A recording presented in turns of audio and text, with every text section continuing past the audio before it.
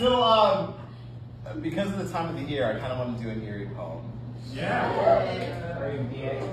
This is for anybody that has a cell phone. The man asked me quietly, "How did you know the deceased?" Both question and suggestion, I respond, "I think I am him." This poem makes mystery out of mortuary.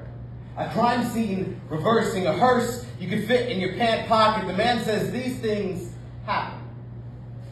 Ask me how I got here, to this strange place. I say, I divided my self-worth into parts.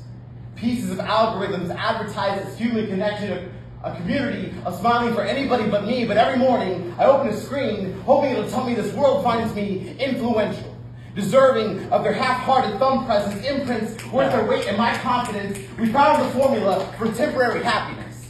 Put it in the hands of anyone with an internet connection and time to spend. It is a kind of death. To base your happiness on notifications. Ding, vibration, say happy birthday to your best friend. Ding, vibration, want to see videos of your ex's vacation. Ding, vibration, you haven't posted in a while. Haven't you been living? Don't you have something worthy of sharing? Do you want to be forgotten? Our biggest fear, but deepest regret, so we touch cold screens to satisfy an itch.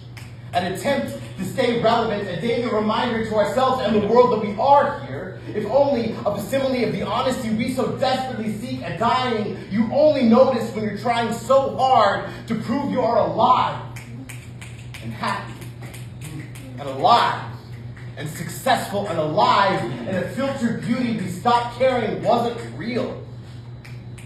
Nothing says that you matter like 100,000 followers or a free product. We've become the commodity of companies wanting to monetize our contentedness. Realize that if they kept happy at arm's length, we'd never stop reaching, tapping, liking, engaging, only considering the drug we're injecting daily. When the next teen or influencer dies from the cancer of comparison thinking, suddenly a tool meant for connecting becomes a tragedy we've paused 3 seconds to read. Before continuing our silent eulogy of bottomless scrolling, we are gathered here today to bow our heads and raise our phones. Close proximity to the dopamine received, read, but rarely does a validation linger. The man says you're still here. I haven't answered my question.